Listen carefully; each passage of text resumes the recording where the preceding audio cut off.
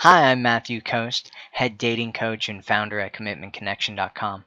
And today we're going to talk about how to deal with loneliness. So, loneliness can be a horrible, horrible problem that makes you have all kinds of negative thoughts that can completely destroy your life. And so, I've actually suffered from loneliness in my past, and let me tell you some of the ways that I got over it, and some of the things that you can do to get over it yourself. And so the first one is allowing yourself to feel lonely. So a lot of times what we do is we'll feel these emotions and then we will like push them away, because we've been trained in our society that there are certain emotions that are negative that we shouldn't be feeling.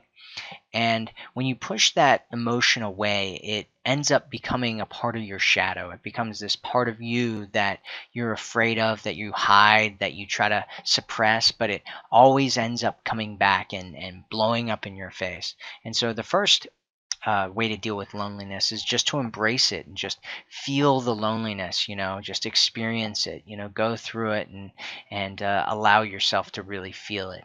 And that in itself can do a lot to get rid of it.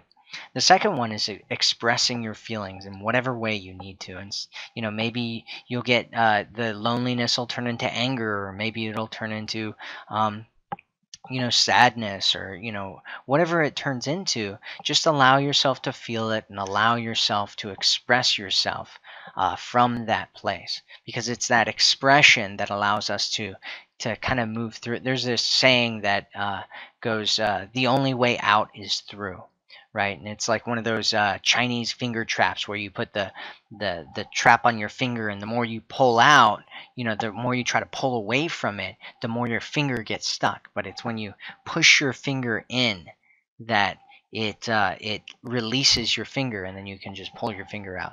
And it's kind of the same way with a lot of emotions. If you're feeling these emotions, you need to go into the emotion and experience it fully and express yourself from that place. And usually, doing that can really be a powerful way to release that emotion into away from you and into the world. And the last one is getting support. A lot of times people feel like they need to take things on by themselves, but you don't need to. You can get support from friends and family. If you don't have friends and family that you feel could really support you, there are plenty of groups out there that you can get involved in. Great groups are like personal growth communities. Personal growth communities a lot of times have great support systems in place where you can go and talk to people. If it's really really bad, you can go and see a therapist or something.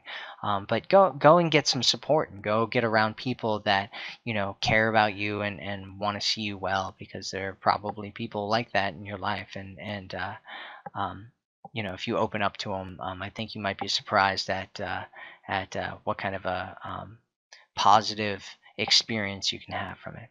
So that's it for today. If you want some information on how to attract a quality man into a committed, lasting relationship, make sure you go to my website at commitmentconnection.com and take the quiz there. I'm Matthew Coast, and I'll speak with you again soon.